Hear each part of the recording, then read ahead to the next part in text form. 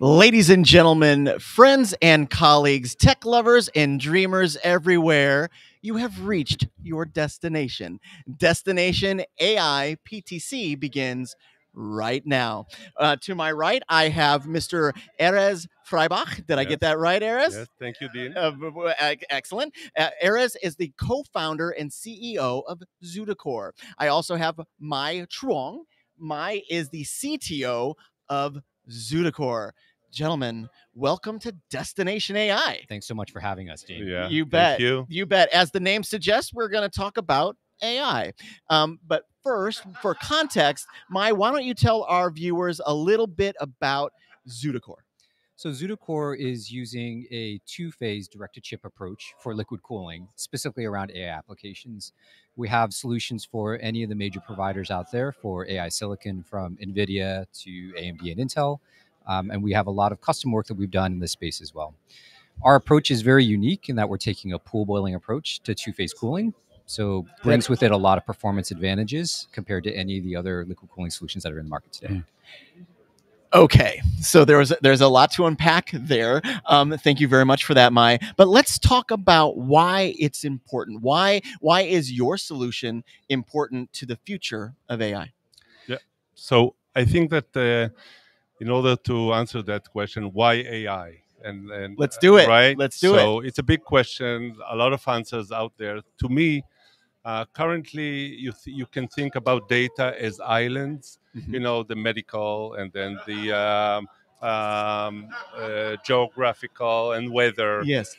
With the AI, what I see that we will be able to create one world of data, and that will make a lot of new understandings. And and apparently, I think that will be the major thing that you will live with and use it on a daily basis. So, Erez, are you saying, and maybe you're not saying this, but I'm going to ask anyway, are you saying that these islands of data right now, where let's just say healthcare, in healthcare, there's an island of data, and we go to that island and we look through the data and we say, okay, this is going to help me make this decision. What you're saying is AI is going to allow all of those islands of data to come together so that the information that we're able to get from the large island is much more informative and perhaps is actually generating new information that will help us in the healthcare field do what it is that we do better. For example, I see a lot of synergies, how the environmental data is impacting the health. So currently today it's very small amount of information. Yeah. The access of data, of health data was not easy. Mm-hmm. Now there is a lot of data and it's accessible, and you can merge it to other worlds and start to build the new health. Yeah. The thing is around that is that the world is changing very quickly compared to our evolution. Yeah. So we need to adopt or to serve our slow revolution or evolution to the fast revolution of the world by understanding more and react more, to be proactive more. Mai, your thoughts? I think it's going to be a very brave new world for us when you start integrating all these pieces. Yeah. And what Erez is driving at is like very, very apropos for a lot of the work that we do. When you start bringing these data sets together, you can actually start thinking about like what can you evolve and change about the world that you interact in. So I'll give you an example. Healthcare is a great part. Healthcare outcomes are driven by some environmental factors. But part of that environmental factor is how you think about like maybe the environment that you didn't need to work in. Is it easier to go and do something very different with that AI-driven world that you have? So how do we really evolve this? There's a lot of like very novel ways that we probably haven't thought of that will That's my favorite likely part. invent themselves on our behalf as we start thinking through AI. So letting AI think its way through in novel ways, I think, is very informative on what we can do. So maybe like healthcare, like maybe like thinking about AI in like visual modes in detecting data that we can't see in our normal visual field of reference. This is what I'm talking about, folks. So, I think if we are thinking about AI, it's a story of energy. in the end of the day, a lot of energy that converts to heat that we need to dissipate.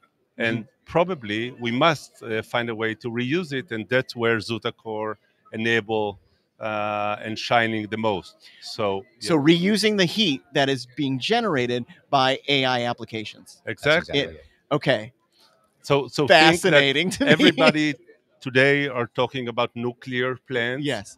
That this is the only way to serve this need, growing need.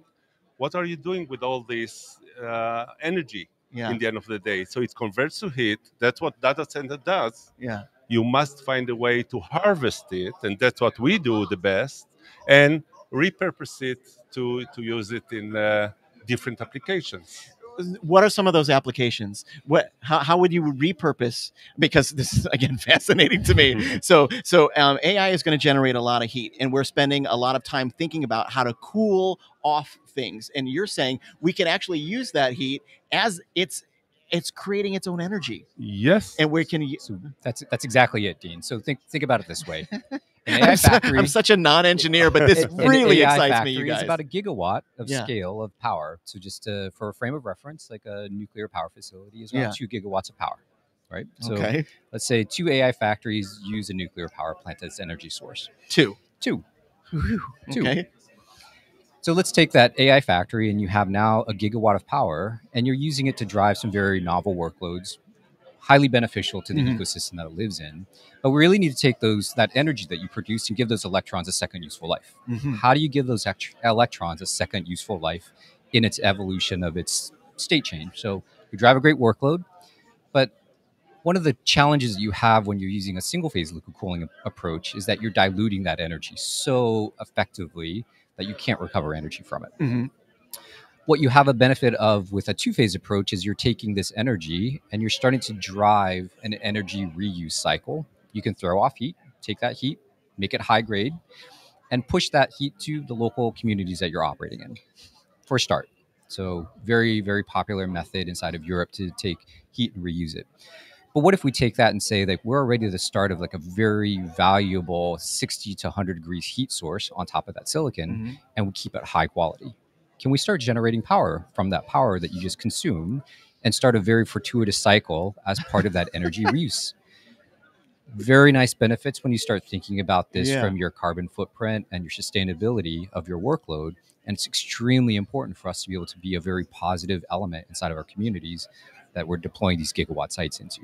You are solving a lot of challenges simply by making something better, by making something more efficient. You know, here's why this is so fascinating to me, because in my mind, and I think about this stuff all the time, in my mind I thought, well, one day AI is going to be the solution to its own problem, and I was thinking that it would be the smarts, it would be the processing of the actual application of AI that will say, okay, this is how you become more sustainable. And what you're saying is that kind of the physical part of AI actually it could become a solution to its own problem before it ever started thinking about it. It must become part of its own solution as we push these workloads at scale into the environments.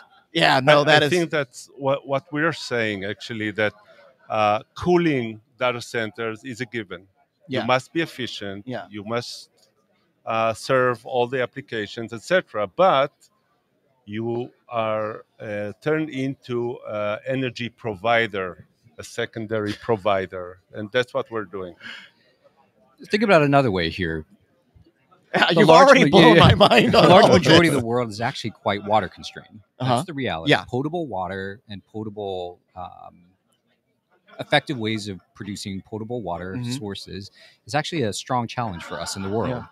But if you put that gigawatt site next to it and you actually start developing a very valuable reuse cycle as part of your energy, why not make potable water from very dirty, brackish water that covers the large majority of the earth? Why not do that? So how do we start thinking about like very integrated approaches to sustainability, driving very positive outcomes where it's anchored around that AI workload? That is next level sustainability. That's like taking feeding the world with garbage that's a terrible analogy, but you guys know what I mean. It's just like all of the stuff that we discard every day. What if it were actually food? You know? Yeah.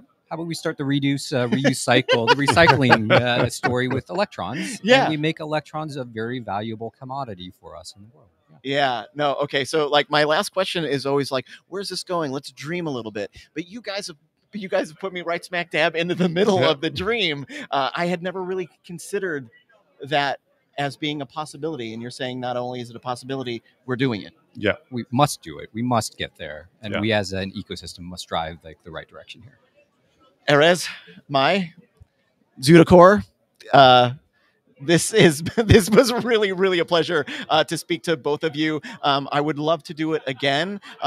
Maybe 6 months from now, talk about it again, have this very same conversation, and maybe next time I won't fanboy out so much. Thanks so much for having us, Dean. Really appreciate us having us. Thank you very much. You bet. And that is Destination AI PTC.